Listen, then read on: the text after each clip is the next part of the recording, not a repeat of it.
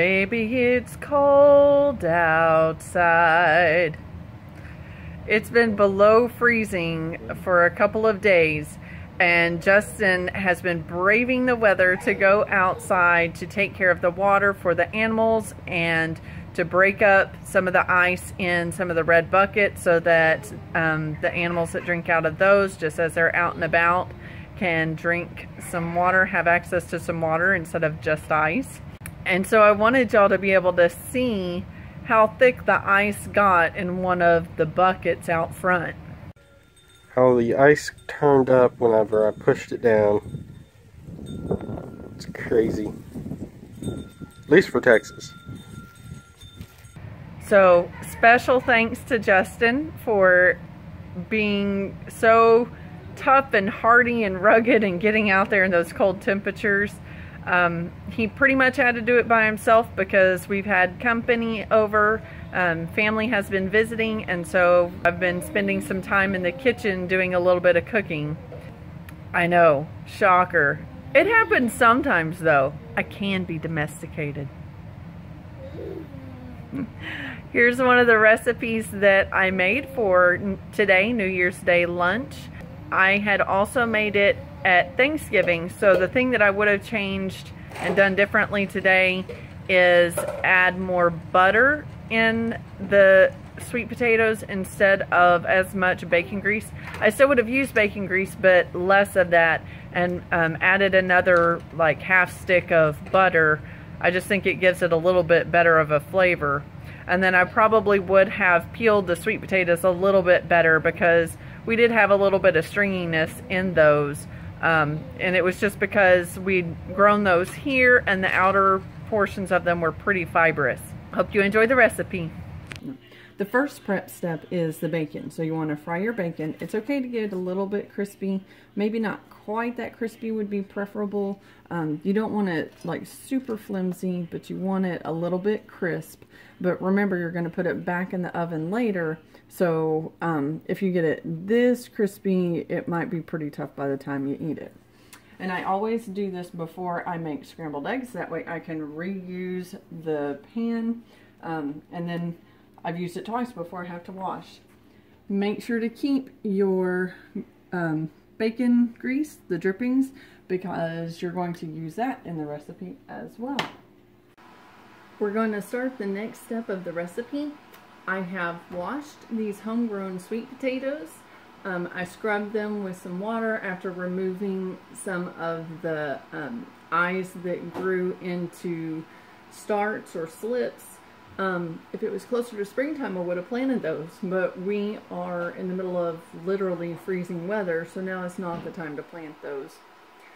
So these, again, have been scrubbed, and I am going to chop them up and put them in a pan and bake them for a little while, probably about 25 minutes, so that they can get soft, and then I will do the next step, which will be mashing them.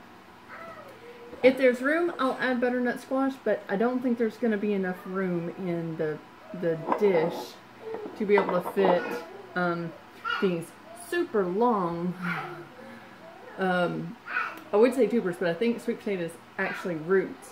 And these we grew from some slips that we started from sweet potatoes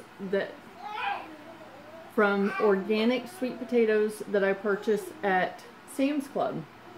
I knew that since they were organic, then they should not have been irradiated, so they should have still been viable, which they were. Poked toothpicks in the sweet potato, set it in a cup of water, replenished the water periodically, and the slips just grew out, and then we broke those off.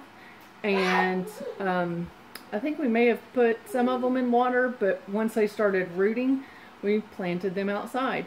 And then we took the potatoes themselves and planted those out in the garden as well. I just think these are really cool because you usually don't see them like this in the store.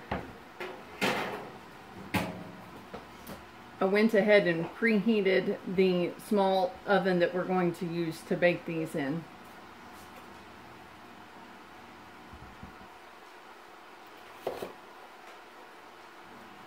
So the excess I'm putting in a bowl, and we're going to put that in the vermicomposting bin, and check the link here for the video on how I made that.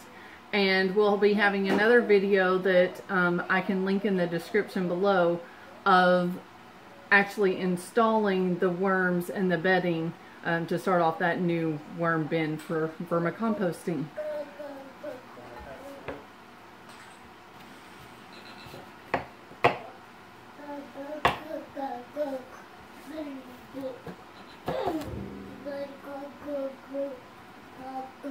Are you playing soccer, mister? Playing soccer?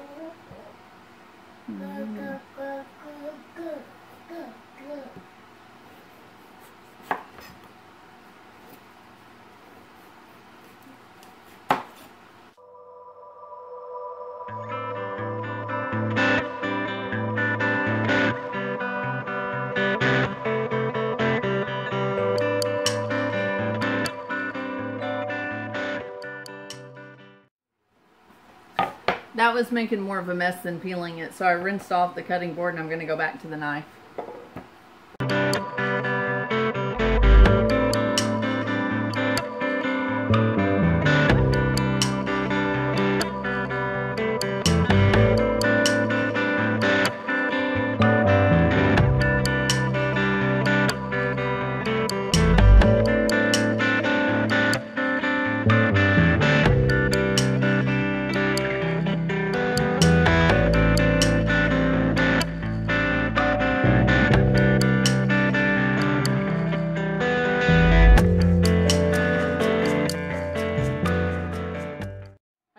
Cutting up the sweet potato.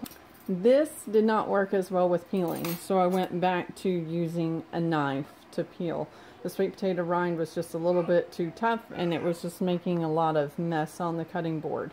And because of that, there is a little bit of dirt and debris on the sweet potatoes. So after I got the pieces of sweet potato washed, I put a little bit of butter in there, about half a stick, and I just cut it up into small pieces, and then I put the lid on the casserole dish, put it into this little oven, baked that in the little oven for about 22 minutes maybe at 350, and then I baked it for another 30 minutes at 400, and then I pulled it out and mashed it with a handy dandy potato masher, and then I smoothed it out and I sprinkled brown sugar on top.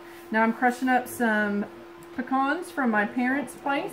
I'm also going to add some bacon grease for additional flavor, just because it makes it yummy. Here's where I'd say go ahead and add a little bit of bacon grease and then like maybe about a half a stick or even a stick of butter, because the butter just makes the flavor that much better. And then I'm going to crush up some bacon on it and add marshmallows on top. Super rich and sweet and decadent. Not at all a healthy side, but awesome for the holidays.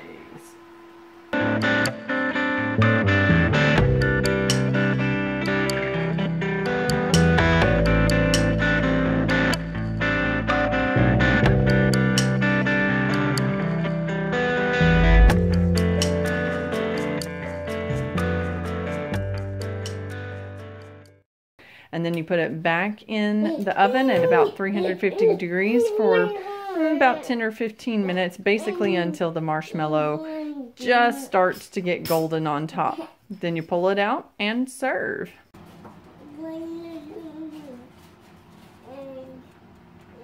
Here's a video of the sweet potato pie after we already dug into it. There was a little bit left over, just enough so we could show you. This is what's left over.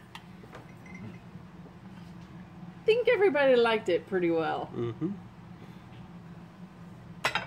Happy New Year!